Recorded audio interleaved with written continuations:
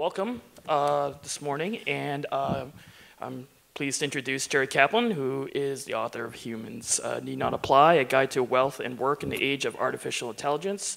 And a quick background of Jerry: he is a widely recognized expert in the computer industry, as a serial entrepreneur, a technical innovator, and a best-selling author. He's currently a fellow at the Center for Legal Informatics at Stanford University and teaches ethics and impact artificial intelligence in the computer science department. So without further ado, here is Jerry Kaplan. Thank you, Thomas. Okay, now my job is to stall until we get a cable for this thing. So I'll try to keep everybody entertained. This is my first slide. It's blue. Well, good morning, Berkeley. I didn't know people got up this early around here. Now, the problem is, I need a cable guy, right? The cable guy doesn't get up until 11, so we'll see what happens.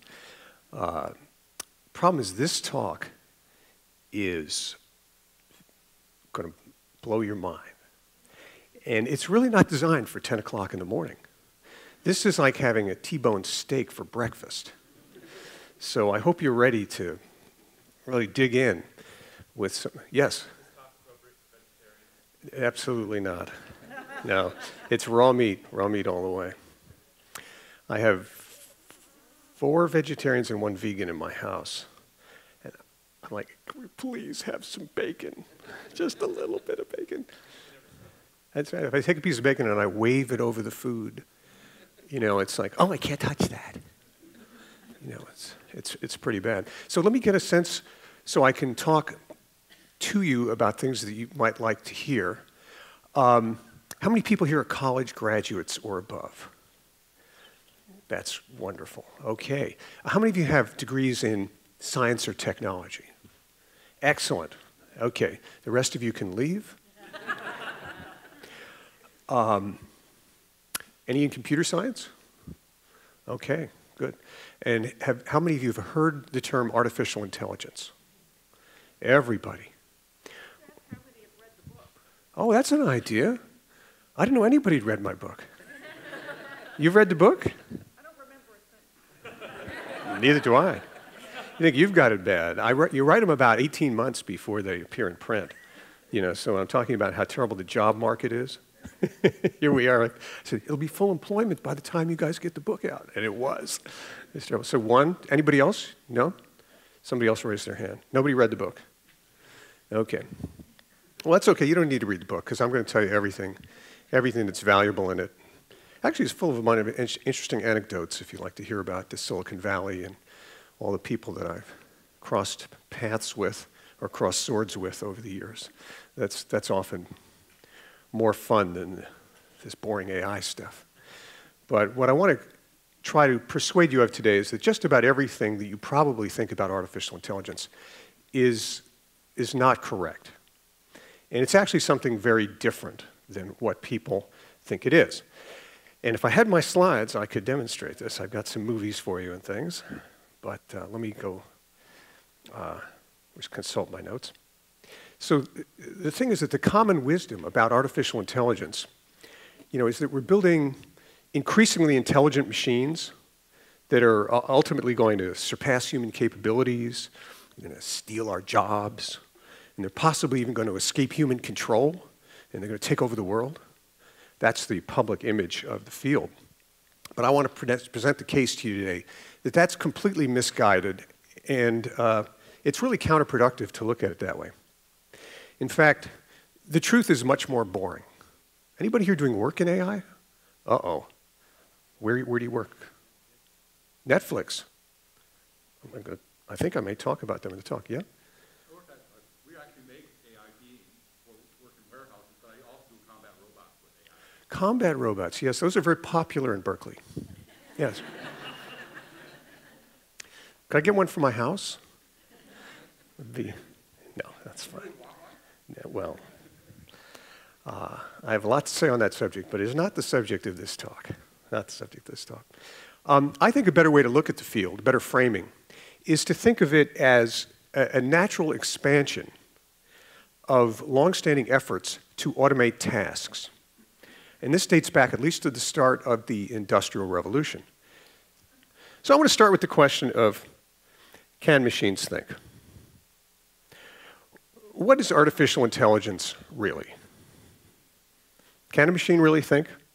Now, I will tell you guys that after a lifetime of work in this field, my reluctant and disappointing answer is no. At least I agree with Alan Turing. You guys may be familiar with him. His conclusion in his 1950s paper on where he originally proposed the Turing test, if you actually read the paper as opposed to go watch the movies, he said, I believe the question, can machines think, to be too meaningless to deserve discussion. That's what Alan Turing actually thought. Now, at best, they don't think the way people think, and it's really little more than an analogy to say that they think at all. You know, machines are not people, and there's just no persuasive evidence that they're on the path to becoming generally intelligent, sentient beings, despite what you guys see in the movies.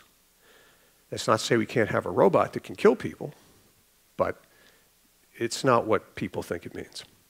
Now you might say, wait a minute. Can't these machines solve all kinds of complex reasoning and perception problems? And the answer is sure. You know, they can perform tasks that humans solve using their natural intelligence. But that doesn't mean that the machines are intelligent. It merely means that many tasks that we thought required general intelligence are in fact subject to solution by other more mechanical means. Now, there's an old joke in AI, which is that once an AI problem is solved, it's no longer part of artificial intelligence. I no longer think that's much of a joke. So I want to take another look at some of the signature accomplishments of artificial intelligence from this different perspective that I'm going to present to you today. Now, for decades, some of you, judging from the color of the hair, many of you were around long enough to remember this. God knows I am. The archetypal test of the coming of age of artificial intelligence used to be when a machine could beat the world's chess champion. You know, for a very long time, chess was considered the quintessential demonstration of human intelligence. Surely, when a computer was the world chess champion, artificial intelligence had arrived. Well, it happened in 1997 when IBM's program called Deep Blue beat the world's champion, Garry Kasparov. And there was lots of ink spilled in the media. Back then, they actually used ink. It was lamenting the arrival of super-intelligent machines. And there was hand-wringing over what this meant for the future of mankind. But the truth is, it meant nothing, other than that you could use the increasing speed of computers to play chess. The techniques have application to other similar classes of problems, but they hardly proved to be the harbingers of the robot apocalypse that everybody was expecting. So then people said, sure, okay, computers can play chess, but that's a limited, well-defined domain. They'll never be able to drive a car. That required a broad understanding of the real world. The ability to make split-second judgments in chaotic circumstances, and it requires common sense. That's what people thought. Well, as you know, this bulwark of human supremacy, it's 10 o'clock in the morning. It was breached in 2004 when, for the Defense Advanced Research Projects Agency's grand challenge for autonomous vehicles, they proved that you could, in fact, build a car that could drive. Now, but this is the thing. Those systems, and I know a lot of the people that built this thing, they drive cars. They don't build houses. They don't cook meals. They don't make beds. Those are all completely different problems. So we speak of autonomous vehicles. Maybe you've heard that term. But what that means to an engineer and what it means to the general public are two very different things. The public discourse is dangerously disconnected from the academic discourse in the field. To an engineer, it means that data from sensors can be synthesized and analyzed to formulate control instructions that are sent to effectors that drive the car, like the brakes and the steering. But to the general public, It means that the car is looking around. It's figuring out what it's seeing, and then it's deciding what to do next. Well, those two descriptions are fundamentally different. And a friend of mine, Brad Templeton, who's at Singularity University, he once said, "Your car will be truly autonomous when you instruct it to take you to the office, and instead it decides to go to the beach." Okay, so computers can play chess and they can drive cars, but they could never play Jeopardy. That requires too much world knowledge and understanding metaphors and clever wordplay. Well, thanks to the ingenious people at IBM, this hurdle has also been cleared. As you probably know, IBM's Watson system beat Ken Jennings, who was the world champion in 2011. Now, what is Watson? The reality is it's a collection of facts and figures encoded into a cleverly organized modules that can quickly and accurately answer various types of common Jeopardy questions. Now, Watson's main advantage, you may not know, and this was part of the magic show, was the main advantage it had over the human contestants was that it could ring in more quickly than they could when it had an answer that it estimated a high likelihood was correct. You know, it's a remarkable and very sophisticated knowledge-based retrieval system, an inference system, that was honed at that particular time to a very particular problem set. Okay, so maybe Watson isn't the holy grail. What about machine learning we read about so much today? Aren't they more like human intelligence, these systems? The answer is not really. In reality, the use of these anthropomorphic terms like deep learning, which you may have heard, or neural networks, which you may have heard, it's little more than an analogy. In the same sense that, you know, airplane wings, the design was inspired by birds. That's about what we're talking about here. Consider how machines and people learn. You can teach a computer to recognize cats by showing it 1 million images of cats, more than you will ever see in your lifetime. Or you can just point one out to a 3-year-old to get the same job done. That's a cat. And now they know what a cat is. Obviously, humans and machines do not learn the same way. Let's look at another contemporary example, automatic translation. Now, tremendous strides have been made in this field in the past few years, mainly by applying statistical and machine learning techniques to large bodies of what are called concorded text. But how do people perform this difficult task? They learn 2 or more languages, along with their respective cultures and the conventions of the language. Then they read some text in one language, they understand what it says, and they render its meaning as closely as possible in the other language. Now, machine translation, as successful as it is today, bears almost no relationship to the human translation process. Its success simply means that there's another way to approximate the same results mechanically. Well, now we carry around smartphones. How many people have their phone with them today? There you go. Okay. Now, these are reminiscent of the capabilities of the computer on the Star Trek Enterprise. Anybody old enough to remember Star Trek? I discovered at Stanford in my class, you know, it's like on Star Trek. They're like, what? I have to get all new examples, you know, for this stuff. The worst part is, none of them had seen 2001: A Space Odyssey, which is an absolute classic, but it's true. I had to explain what it was. Go see the movie. Okay, you know, hey Siri, you know, you can talk to your phone and it talks back. It also becomes more capable every day as you download new applications and you upgrade the operating system. But do you really think of your phone as getting smarter in the human sense when you download a new application or you enable voice recognition? You know, certainly not in the same sense that you get smarter when you learn calculus or learn philosophy. It's a completely different thing. The truth is, a smartphone is the electronic equivalent of a Swiss Army knife. It's a bunch of different information processing tools that are bound together into a single unit, and it takes advantage of certain commonalities like detailed maps or internet access, but it's a collection of tools. You have one integrated mind, and your phone has no mind at all. There's no one home. Okay, so I'm going to take a moment for a side rant on how common misperceptions of AI are driven by the entertainment media and aided and abetted by hype in the regular media. Thomas? Yeah, I got Thomas. And supported by AI. I love insulting my audience. I do this. Any of you guys seen Lou Black? You know, I'm the Lou Black of academia. What do they mean talking about artificial intelligence? Okay. I'm going to pick on IBM's Watson, but there are many, many other examples. More than you might think, Watson's Jeopardy victory was something of a magic show.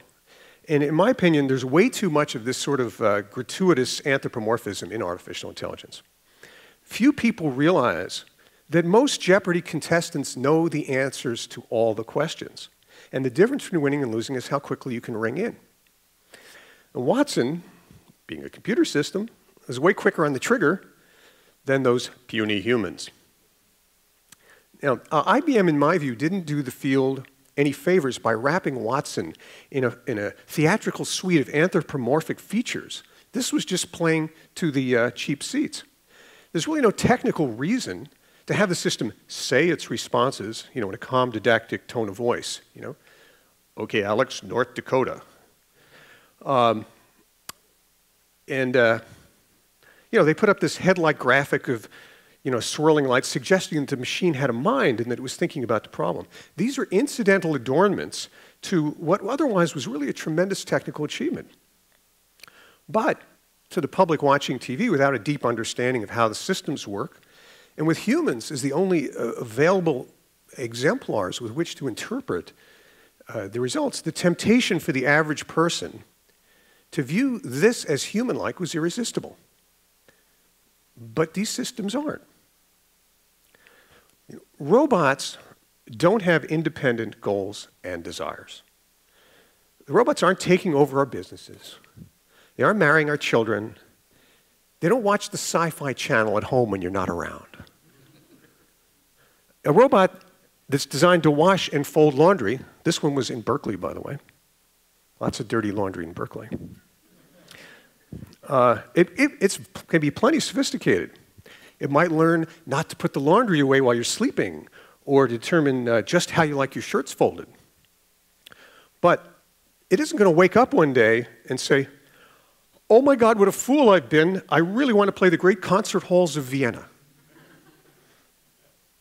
Now, with all the hoopla about intelligent robots and the way the subject is portrayed in the movies, it's a little surprised that most people think this kind of thing is just around the corner. Let's see if this will work.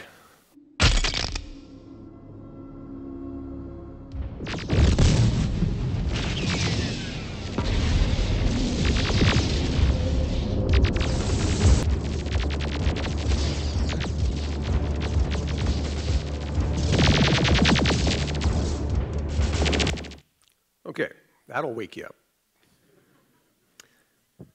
I use this in Korea, and I'm going to China, and I'm a little worried about how they're going to interpret this there. That's a threat. Now, all that's really thrilling, but let me show you the current state of the art. Now, the following robots are contestants in the latest Defense Advanced Research Projects Agency Robotics Challenge.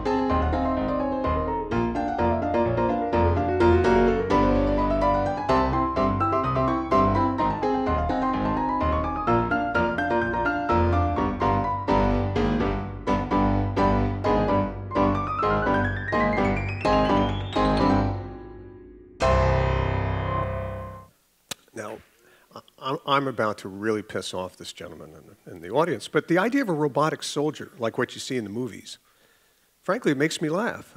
AI on the battlefield isn't likely to look anything like what you're seeing here. For starters, if you were designing one of these, wouldn't you put eyes all the way around the head so you can't sneak up on it from behind and hit it with a baseball bat? If I was designing robotic soldiers, I wouldn't make them look menacing. I would make them look like cute little school children to throw the enemy off. Now, in the case of the DARPA challenge, the reason that the robots are shaped like humans is precisely because the challenge here was to get them to operate equipment that was designed to be operated by humans. To drive a vehicle, use a power tool, open doors like you saw. But if your goal is to make a killing machine, no sensible engineer is going to start with a design like this. So, we can build machines that are shaped like humans. We can program them to say, ouch, when we pinch them. We can make them look sexy. And we can get them to tell us that they love us. But this is just a more sophisticated version of those mechanical robots they use, mechanical rabbits that they use at racetracks, to get the greyhounds to run. The difference, of course, is that we're the dogs that someone is trying to fool for their own profit and their own entertainment. So let's take a closer look at so-called machine intelligence. It's true that machines perform an increasingly diverse array of tasks that people perform by applying their native intelligence. But does that mean the machines are smart? Let's look at how we might measure supposed machine intelligence. Now, I just pulled this image off the internet. I didn't make this slide. My slides are hopefully not this ugly. Let's look at the question, though, of how we can start by looking at how we measure human intelligence. A common method is with IQ tests. But even for humans, this is a deeply flawed concept. We love to measure and rank things with numbers, but let's face it, reducing human intelligence to some kind of flat linear scale is highly questionable. Little Sally, do I have her here? Little Sally did 2 more arithmetic problems than Johnny did in the time allotted, so her IQ is 7 points higher than his. That's bull. Figure out a fairer way to get that last slot in kindergarten here in Berkeley. But this is not to say that some people aren't smarter than others, only that a simple linear numerical measure provides an inappropriate patina of objectivity and precision. But the story gets worse. Any psychologists here? Psych people? She's really reluctant. Like, oh, he's going to call on me. I promise not to embarrass you any more than I've already done. What psychologists actually say, you can stand up and go, no, we don't, is that IQ doesn't measure intelligence at all. It's simply what they call developmental competence. And that's why your IQ is calculated as a function of your age. Beyond childhood, it's basically meaningless. As psychologists are fond of pointing out, there are many different kinds of intelligence: social, emotional, analytic, athletic, musical. We're all different. So what does it mean to say here that, Mozart and Einstein had the same IQ? I don't think that means anything. Now, suppose we, more to the point, am I going backwards? More to the point, it's even less meaningful to talk about machines having an IQ. Suppose we give the same IQ test to a machine that we administer to humans. Wow, it only took 1 millisecond to accurately complete the same sums that took Sally on that slide and Johnny an hour. The machine must be super smart. Of course, that's nonsense. Now, as you might know, here's an interesting historical example. Calculating used to be the province of highly trained specialists, and they were known as calculators. When you said, get me a calculator, it used to mean bring me a person who can do calculations. The profession was highly respected. It required considerable intelligence. By the way, this is in the Middle Ages. This was like 1940. Well, that is the Middle Ages to some people. It required considerable intelligence, attention to detail, and great human skill. And now this function is performed by tools that are so inexpensive we give them away at trade shows as trinkets. Okay. You're probably wondering how I'm going to tie this slide into my talk. The truth is that intelligence isn't an objective, well-defined, measurable attribute like mass or like blood pressure. It's a subjective, culturally influenced concept that's more like beauty. Who's more attractive? Jelena Jolie or January Joan? Is the answer the same in Nairobi or in Karachi? Can you say that one is 6.5% more attractive than the other? Now, some of you, how many people here have heard the term superintelligence? Okay, good. The rest of you can go to sleep for a minute. It was popularized, recently popularized in a book by Nick Bostrom. Great guy, bad idea. He's a philosopher at Oxford University. And let me apply my observation about beauty to superintelligence. Basically, his idea is that machines are getting more and more intelligent, and they're going to get more intelligent than we are and take over the world, and that's a danger. As anybody can see from the movies, female robots are getting more and more attractive. And they're more capable all the time. You know, if I were to subscribe to such a concept, I could write a scholarly tome, his was 400 pages, about how robots are becoming more beautiful. Maybe I'd call it like super attractiveness or something. You know, I could conclude that this is an existential threat to humanity because when female robots begin to exceed human attractiveness, men are only going to desire to mate with them, and that's going to disrupt our natural reproductive process.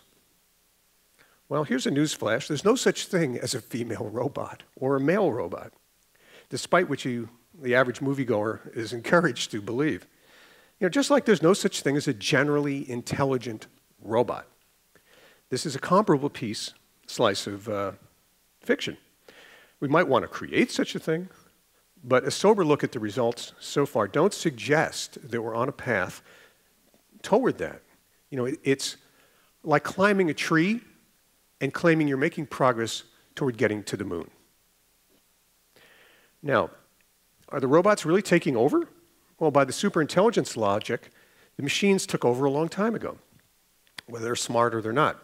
You know, they move our freight, they score our tests, they explore the cosmos, they handle our billing, they plant and pick most of our crops, they trade stocks, they store and retrieve our documents, and they manufacture just about everything, including themselves.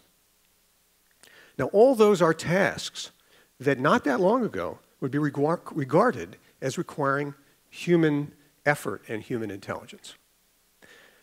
Oh my God, the robots can outperform us. Is that a threat? Of course not. It's the whole point of automation. Factories are automated because machines can do the job of skilled workers better and cheaper. You know, we use computers to store and organize information because this is far better than relying on file clerks and paper documents. You know, ATMs are faster and more accurate than bank tellers. Painting natural-looking hair. Do I have a slide on this? No. Painting natural-looking hair used to be a skill honed through years of practice and apprenticeship by the most talented artists alive.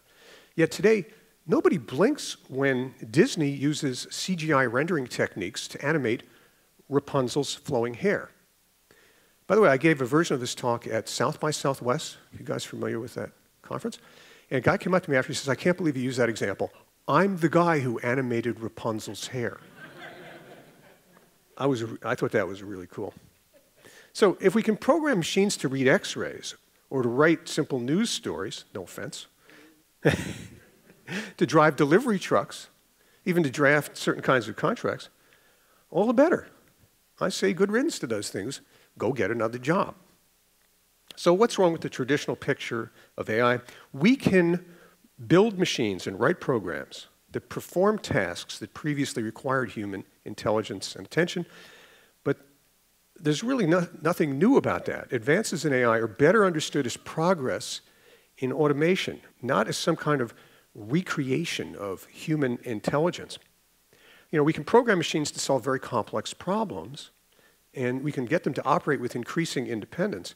But to call this a simulated form of human intelligence is really little more than a fantasy. So my point is simple. Lots of problems that we think require intelligence to solve actually don't. There are other ways to solve them, and that's what we're using the machines to do. Okay, now let me get to the stuff that is likely to play better to a Berkeley audience. I've given you a new way to think about artificial intelligence, and I want to talk about the implications of that perspective. We're worrying about the wrong things right now in society. It's certainly true that AI is going to have a serious impact on labor markets and employment, but perhaps not the way that people expect. You know, if you think of machines as becoming ever more intelligent and threatening our livelihoods, the obvious solution is to prevent them from getting smarter. And there are people trying to do that, having meetings to talk about this. You know, we can lock our doors and we can arm ourselves with tasers, because I must work on robots, right? We review these. These are not real headlines. Some people thought they were. New York Times, robots steal jobs at record pace. And the Wall Street Journal, profits rise as worker productivity soars. Same thing. Well, the robots are coming, but not exactly for our jobs. Because machines and computers don't perform jobs, they automate tasks. And except in extreme cases, you don't just roll in a robot and show an employee to the door. Instead, the new technology hollows out and changes the jobs that people perform. You know, even experts spend most of their time doing mundane, repetitive tasks like reviewing lab test results or drafting simple contracts or writing very straightforward press releases. Or fill out paperwork and forms. You know, on the blue-collar side, we've got lots of workers who lay bricks, paint houses, mow lawns, drive cars, load trucks, pack boxes, take blood samples, fight fires, deliver mail, direct traffic, and so on. And many of these intellectual and physical tasks require straightforward logic or simple hand-eye coordination. And the new technologies that are currently being developed in AI are poised to automate a great many of those kinds of tasks. So if your job involves a narrow and well-defined set of duties, and many of them do, then indeed your employment is at risk. But if you have a broader set of responsibilities, or if your job requires a human touch, such as expressing sympathy or providing companionship, I don't think you have much to worry about. Check out this comparison of licensed practical nurse duties and bricklayer duties. I got this right off some government website. Now, who do you think's job is more at risk from automation? Nurses have nothing to worry about. Look at a few of these. Ensuring patients and their families understand release instructions. Good luck building a machine to do that. Providing emotional support. Who wants that from a machine? So we're not really, nurses are not at risk. On the other hand, a bricklayer lays bricks, and we can build machines that will lay bricks, and we will not need bricklayers. Same thing, we will not need drivers for trucks. It's just that simple, for the same reasons. Okay. So the other thing to recognize is that one person's productivity-enhancing tool is somebody else's pink slip. Or more likely, it's a job that no longer needs to be filled. So there's this constant thing you think, like, well, we're not putting people out of work. You should read the IBM press releases. We're making people more productive. Duh, that's putting people out of work. It's the same thing. Okay, now automation, whether it's driven by AI or not, also changes the skills necessary to perform the work, and that's the key point. You know, if an oncologist no longer needs to read MRIs, or an accountant can operate a computer program instead of doing calculations by hand, you have different aptitudes and different talents and different training may be required. And the resulting loss of jobs is what economists call structural or technological unemployment. It's the mismatch of the skills in the labor force against the needs of employers. So the more pressing problem posed by AI for workers is not so much the lack of jobs, but the way the technology transforms the nature of the work and therefore the training that's required to get the job done. Now, here's the good news. Historically, as automation has eliminated that need for workers, the resulting increase in wealth eventually generated new kinds of jobs to take up the slack. And I see no reason why this pattern is not going to continue. But the key word here is eventually. Doesn't happen right away. Let me give you a wild example most people are not aware of. Talk about farm employment. 200 years ago, more than 90% of the US population worked in agriculture. Basically, all anybody did was to grow food. You know, the stuff that you see on Downton Abbey, you know, on all those shows, that was a tiny little sliver of the population. Everybody else was out there growing food. Now today, less than 2% of the population is required to feed everybody. Oh my God, is everybody out of work? Of course not. We've had plenty of time to adapt. And as our standard of living has relentlessly increased, which I'm going to get to in a minute, new opportunities have always arisen for people to fill the ever-expanding expectations of our ever-richer society. Now, try to imagine this. If you took the average person from 1800 and they could see us today, they would think we all went nuts. You know, why not work a few hours a week at McDonald's, buy a sack of potatoes and a jug of wine, build a shack in the woods, dig a hole for an outhouse, and live a life of leisure. You know, but somehow our expectations, rising expectations, seem to magically have kept pace with our wealth. So you might ask, well, what are the jobs of tomorrow? There'll be plenty of them. Mostly, there'll be those that inherently involve some kind of personal touch, or a demonstration of skill, or some kind of person-to-person interaction. You know, there's no reason we can't be a society of competitive gamers, of artisans. Anybody here post stuff on Etsy, sell on Etsy? Nobody? One? Okay, good. Thank you. That's the future. We can be personal shoppers. We can be flower arrangers. We can be tennis pros. We can be party planners. And no doubt a lot of other things that don't exist yet. You know, nobody wants to go to a robotic undertaker who stands up and says, "I am so sorry for your loss." It's not going to happen. So you might think, well, who's going to do all the real work? Well, our great-grandchildren may think our idea of real work is very 21st century. You know, it may only take 2% of the population, assisted by some pretty remarkable automation, to accomplish what takes 90% of our labor today. So what? You know, it may be as important to people a century from now, the average person, to have fresh flowers in the house every day, as it is to us to shower every day. By the way, only 70% of the people in the US take a shower every day. Well, in 1900, the average was about once a week. Just to show you how these things change. Now, I'm not asking for a show of hands. Oh, I crack me up. It's terrible. My wife hates this. You think you're so smart. Two of my kids just got their first jobs. It's true. And I couldn't help but notice that the professions that they chose didn't even exist 10 years ago. One of them does social media promotion for one of the Clorox brands of salad dressing, actually, over here in Oakland. And the other works in an online education company. That didn't exist 10 years ago. So that's the good news. But the bad news is it takes some time for these transitions to happen. And as a new wave of AI-enabled applications come into being, they're likely to accelerate this normal cycle of job destruction and creation. So we need to find new ways to retrain displaced workers. Now, in my book, this is a book fair, so I can talk about my book. I have I propose a couple of ideas. These are not that they're perfect or they're right. It's just to show the kind of thinking we can do. One of them is the idea of a job mortgage.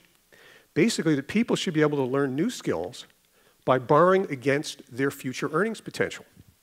Now, I'm not the first guy to come up with this. It goes all the way back to certainly Milton Friedman. Today in the US, vocational training is really messed up.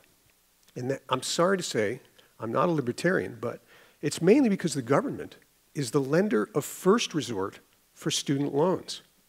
So the skills that people learn are disconnected from the needs of the marketplace. You can get a loan to study anything. And I've known plenty of people who how many went to law school here? One, okay. It's very hard for a lawyer. You employed? You are employed, good, okay. Very hard today. It's a crisis in the legal industry because the cost of a legal education typically today does not pay back, unless you're really good, which I'm sure you are. You can defend me after this is over. So what's going on is we're not investing in education. We're handing out money to people to learn things that won't help them pay it back. If you can't get a job, it's too bad. Your student loan is still due. That whole student loan crisis wouldn't be a problem if they were teaching the skills that allowed people to make the income to pay it back. And then we do stupid things like they get mad because people declare bankruptcy. You guys may know this. And they made it difficult or impossible for students to do that. So they're on the hook for the rest of their lives. It's disgusting. We need to create new financial instruments that tie the deployment of the capital to the return on the investment. And that's exactly what we do with home mortgages and loans that we make to businesses.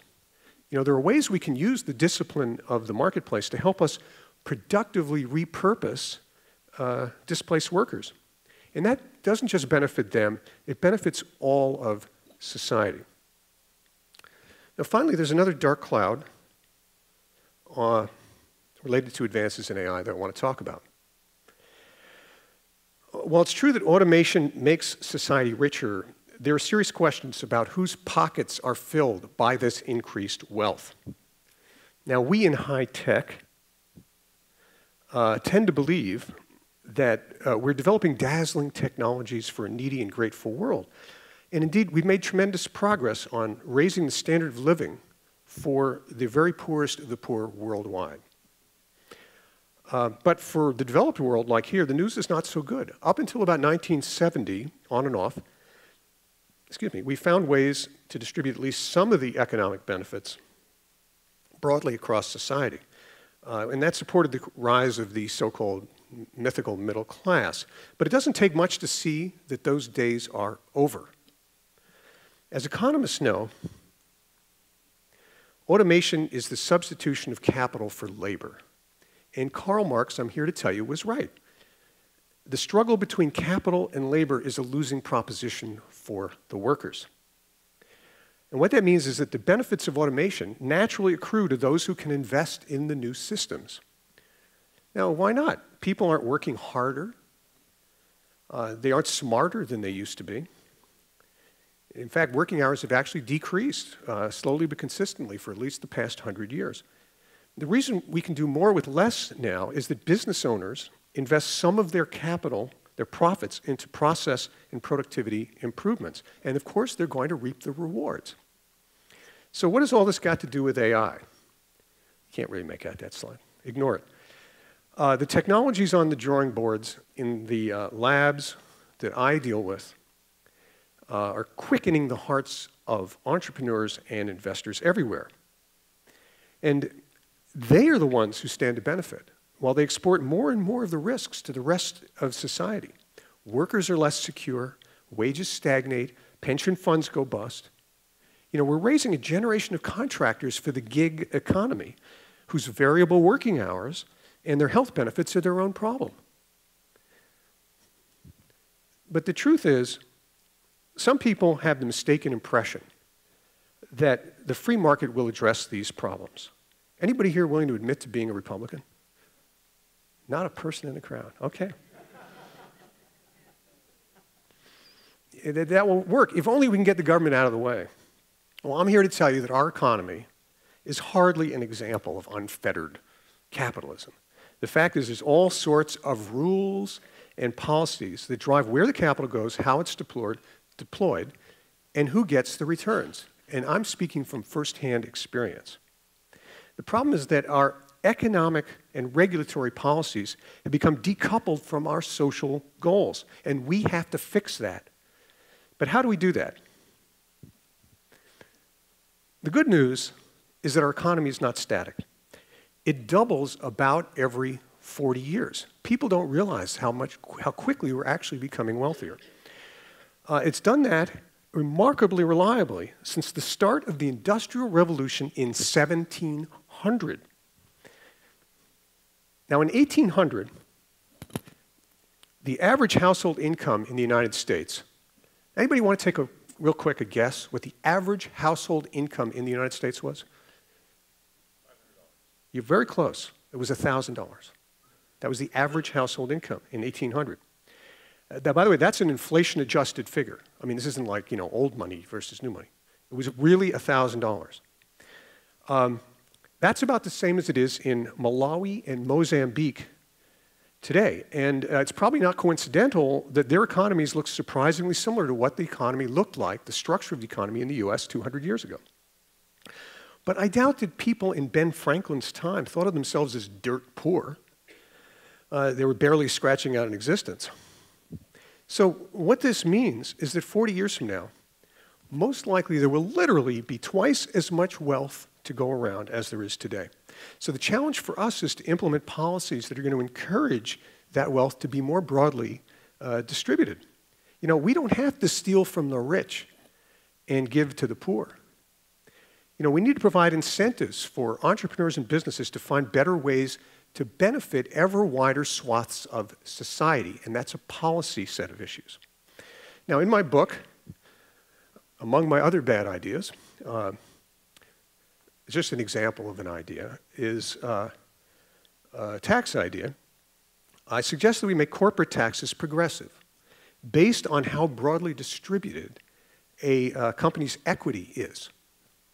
So what that means is that the more stockholders a company has, suitably defined, and I do go into this in the book in some detail, the lower the tax rate would be, because they're benefiting more people. So Microsoft, believe it or not, is one of the most widely distributed stocks.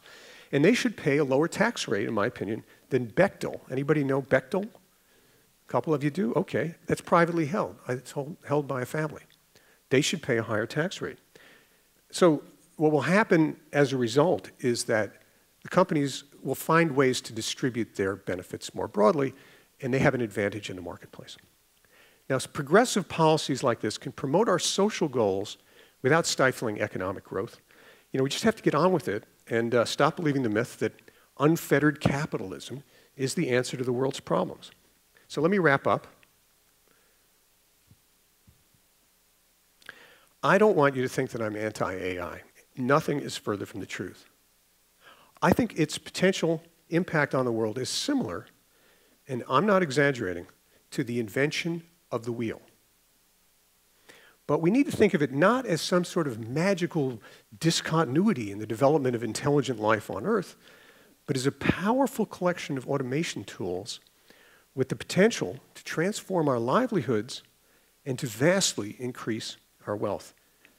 The challenge that we face is that our existing institutions, without some enlightened rethinking, run a serious risk of making a mess out of this opportunity. I'm supremely confident that our future is very bright, that it's much more Star Trek than it is Terminator. But this transition to the future may be protracted and brutal unless we pay attention to the issues that I've raised here for you today. We have to find new and better ways to ensure that our economy doesn't just motor on, going faster and faster, while throwing more and more people overboard. Our technology and our economy should serve us, not the other way around. So thank you very much. And Thomas will come up. Test. It's on? Okay. This is a quick round of applause for Jerry. Thank you. So I realized that I hadn't introduced myself. I'm Thomas Lee, business columnist with the San Francisco Chronicle. And the reason why I want to introduce myself is also because first question, you kind of alluded to it a little bit, but will robots steal my job as a journalist? The answer is no. Good. Now we can all go home now. So. Okay. Well, as you probably are aware, there's a lot of hoopla. This is a great example of how this stuff is overpromised. There's programs that are pretty good from places like Narrative Science, is the name of one company that does this, that can take press releases or structured data that's been put out by different organizations, and it can structure it into a reasonably well-written press release, like for sporting events. Yeah. And that's fine, but it's pretty routine. These programs don't have anything like the kind of insightful analysis that you do, and I mean that seriously. And they can't write the kinds of articles that you write. They can't go around and interview people and do things. But I don't know about your career in detail, but did you start out having to write those, the such and such team, scored 20 points in the second half, you may go through a training period where you have to do that stuff. Just like lawyers have to go through doing discovery work and other boring tasks. And we're going to eliminate those tasks, so they won't need to do that anymore. Is the best way to think about the difference between artificial intelligence and humans, is it about judgment, that humans have the capacity to make judgment as opposed to AI, or is that the wrong way of looking at it?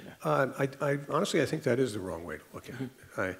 Machines are, because of the way we program them, are capable of, I don't want to anthropomorphize them, but they can mimic the judgments that we make. There's no question about it. So you can actually automate judgment then? Well, judgment is the same kind of thing. What does judgment mean? Right. It's the ability to make a choice between A and B based upon some kind of input. Absolutely, we can do that. Is your car making a judgment that it's going out of the lane? I drove here in my car. It has a lane keeping function. It's not making a judgment. It's taking in data and giving me some information. So I wouldn't describe that as a judgment. It's just we're anthropomorphizing this in a way that is inappropriate for the use of technology. Technology can be used to solve lots of complex problems that normally require human intelligence and judgment. So you devoted the kind of first part of your presentation about, like you're just saying, the kind of wrong ways we kind of look at it, right? And most of the way the debate is framed, or the fear is framed, that are robots or AI going to be superior to humans? Are they going to be more humans than humans are? But there's been a recent debate about how we should look at the human brain. I know you're not a neurologist, but there's a debate of whether or not we should even look at humans as the human brain. Is a human brain a computer? Is a human brain a machine? Do they share some sort of attributes? Is that a useful debate to even have, whether humans are becoming more like machines? Well, it's a fun debate to have. Is it useful? I don't think so. If you go back and you look at the history of people developing new technologies, they always talked about its relationship to the human brain. If you can go back to when the telephone network was first put together, say, well, it operates like the human brain. There are connections and electronic things floating around. But the truth is, we do not have any coherent theory of human intelligence. And so without that, all we're doing is blowing smoke. We're just saying, well, sort of like that, and we call it neural networks, but nobody understands. We have very little understanding of how the brain works. We don't understand how consciousness arises. We don't understand whether there is or is not free will, a subject that I read about in my book. And maybe we're machines, just really complex machines, but we don't know. And it certainly doesn't match our intuition about the way in which mechanical objects and programs can perform work and do things, and the way that our brain operates. So should we actually be paying more attention, or at least do more research, understand about how the human brain works before we even get into more advanced artificial intelligence capabilities? Or? Well, that's a very good question. I think the real answer is that we should use whatever helps us. It's like whatever gets you through the night. Whatever helps us to increase the level of automation, and that will increase our wealth, and that's great. If the guy who designed the airplane wing took his inspiration from birds, that's great. But I don't think anybody criticizing, well, it's not really flying because it doesn't make a nest in trees, and it doesn't regurgitate jet fuel to feed its young. Right. Okay, so you've got to take the parts you want, take inspiration from nature, absolutely. And maybe someday, this is way beyond my lifetime, maybe not yours, there may be some way of looking into the brain and saying, okay, there's a correlation, there's a relationship here between how these things work. And I'm sure there is, but I know there is, between the way that airplanes' wings work and birds fly. Obviously there's a relationship. But, you don't say, it's not going to be real until the airplanes flap their wings. It's just the wrong way to be thinking about these kinds of problems. Use it for inspiration. And most of the stuff that you hear, people are just implicitly overpromising or suggesting things that just aren't true. If you go over here to Berkeley and you talk to the people who are doing work in AI and you say, are you simulating a human? Are you making more intelligent machines? I do this at Stanford. The students are like, well, I don't know, not me. I hear about that stuff. It must be the guy in the next office. They're just building something that'll recognize pictures of cats. And then, they're in the details. They know that it may or may not have anything to do with the way we do it. So there's a big disconnect between the actual workers and, to me, the crazies who are out there promoting this idea that we're building intelligent machines. Well, let's talk about those crazies. I mean, you kind of alluded that part of our fear of artificial intelligence, partly due to the media, partly due to pop culture, like movies like The Terminator or whatnot. But you got some really, really smart people who are already worrying about the dangers of AI, such as Stephen Hawking, Elon Musk, yes. Bill Gates. Are they crazy? No. Let me be more accurate and precise rather than playing to my audience on this. These are very smart guys, and they're very good guys. But they're not in this field. And they're reflecting the same thing that everybody else is. They've seen the movies, they talk to people, and they've got a couple of very vocal semi-academics, I would call them, promoting this point of view about intelligence. I picked on Nick Bostrom. He's a great guy. He's very smart. And he's done a lot of interesting work. But that's where they're getting their ideas from. Now, Stephen Hawking is, of course, a great man and a remarkable astrophysicist. Is that correct? Cosmologist. Cosmologist. Well, I won't argue with him about radiation from black holes. He shouldn't argue with me about what's going on in artificial intelligence. Do you think guys like that do more kind of damage to the perception of AI than any movie, or I mean? Yeah, because they lend credibility to these mistaken ideas. There's a giant echo chamber, and the field of AI has a tremendous PR problem, and it's going to get worse before it gets better. I didn't include in my talk the recent win on Go, the board game of Go, that took place in Korea. That was just a few months ago. And people I know, friends of mine from Google, are out there in Korea going, this is an indication that we're making progress toward, this is an intelligent machine, and the technique, they call it Deep Mind is the name of the division. I mean, come on. And I've met those guys, they're dead serious. I won't name all the names, but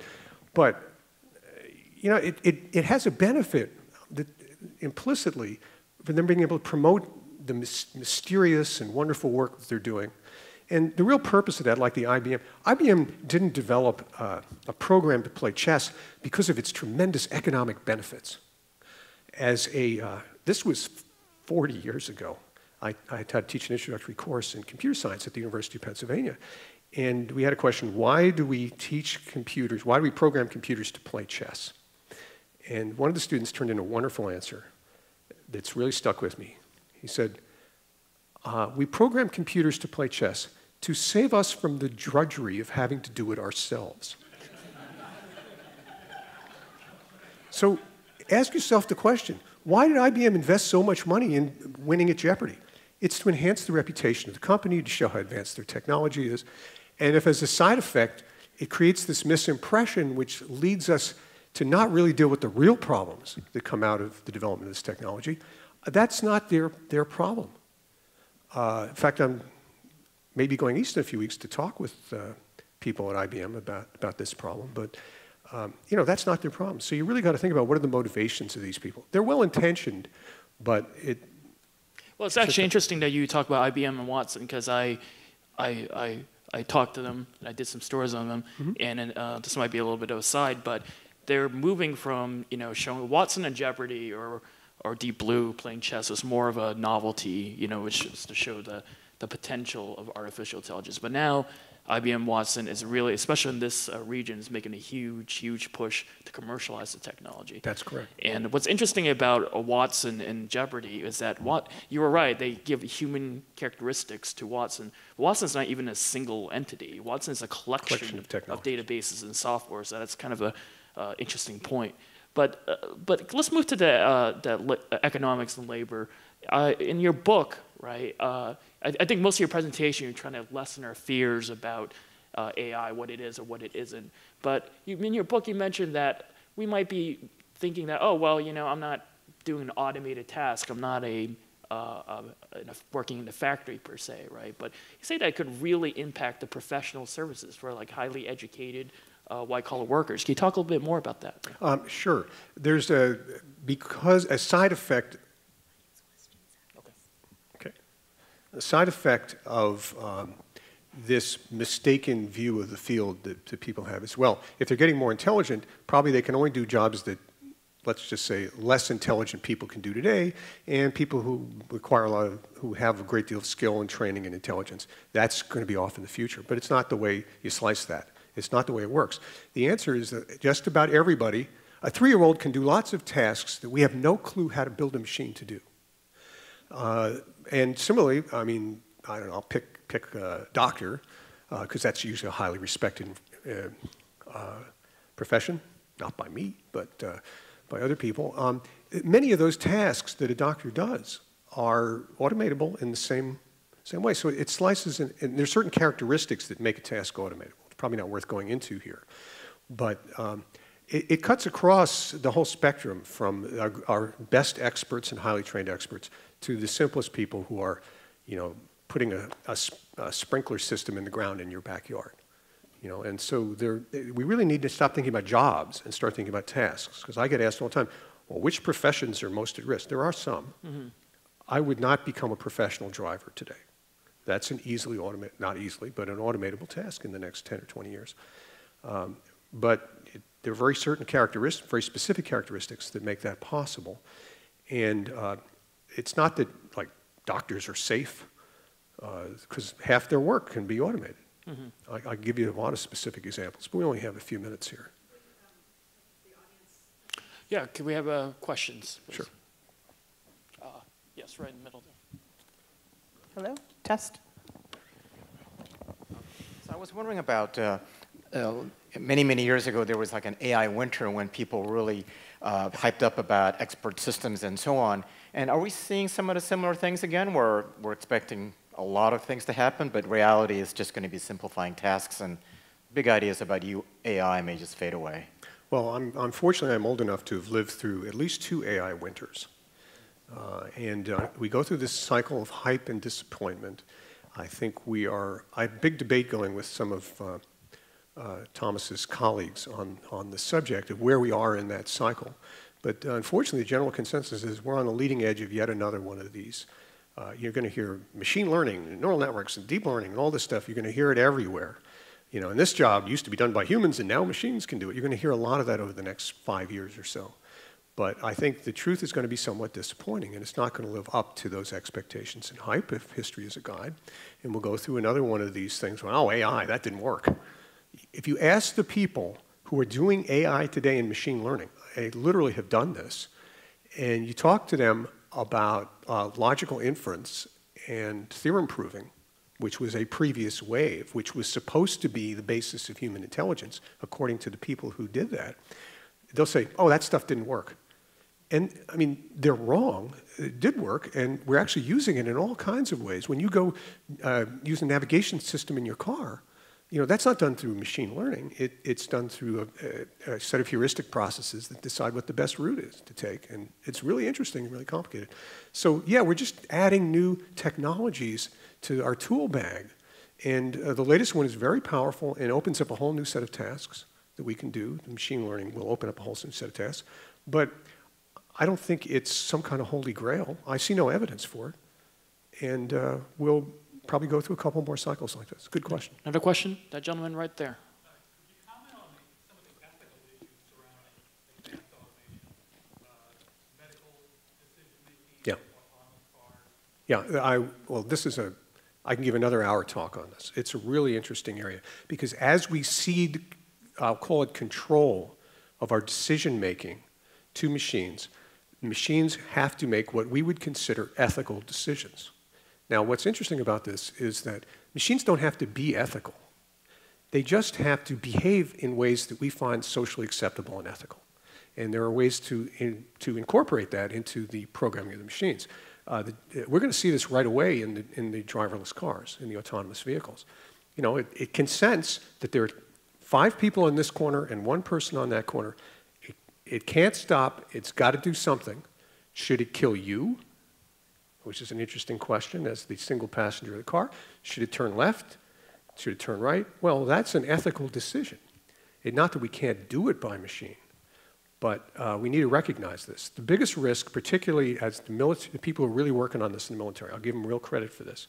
They're not just going ahead with all this stuff without convening conferences full of fuzzy-headed academics and pundits and stuff, and they're really talking about this, and seriously, they do it really well. I know several of them. They're really smart guys, and they're really thinking about this. The big problem that occurs is there's a disconnection between the person making the decision and the actual, the person taking the action and the device that's making a decision as to who to kill, let's say out in the field. So when you break this chain of responsibility, nobody's responsible for the fact that that automated gun just shot 6 children. Who's responsible? These are real questions. There's a theory, I'm not a proponent of it, but it's reasonable, that, I'm going to put this, that you shouldn't be making decisions as to who to kill unless you can feel remorse for your decision. So that's the kind of philosophical issues that people are concerned about. So there are many ethical issues that will arise right here, right now, and you'll experience them in the next 10 years about the use of this kind of technology. Jerry, I just want to jump on that for a quick second. Sure. If, in terms of ethics, if humans, make algorithms and they're the ones that make robots, artificial intelligence, can they imprint their own biases or even negative attributes like racism into the machines that govern our lives? So in other words, if we can automate tasks, can we automate things like racism and biases and things like that? Absolutely. There's no question about it. It's entirely, you don't do it by saying, I'm going to put my racist attitudes into the machine. But it obviously, just like in your profession, you naturally reflect your own personal views, even though you do your best to try to be even-handed and fair. That's the way the world works. Look, machines are natural psychopaths. Okay? They don't really have empathy. They don't really have understanding of other people. But here's a weird fact. 2% of the US population are clinically psychopaths. Now, I'm not asking for a show of hands. But the truth is, psychopaths may not have the same emotional makeup as the rest of us, but they suck it up and they get along. They understand that people aren't supposed to do certain kinds of things, and they are intelligent enough to act accordingly. In fact, psychopaths on average are much smarter than the average population. It's a weird fact. So machines are natural psychopaths, and we need to develop algorithms that, so we have civilized robots for a human world. Question. We probably ought to. I think we're out of time. I think we're out of Can you time. just tell us where you're going to be with your book or other things? Sure. We need to clear the room. Can somebody tell me? I think I'm going to be out there. If anybody wants to buy a book, it's a great doorstop. It doubles as a doorstop. Please come on out. I'll be happy to talk to you and sign a book. And thank you, Thomas. Well, thank you. And thank you for coming. I hope you found the discussion very helpful.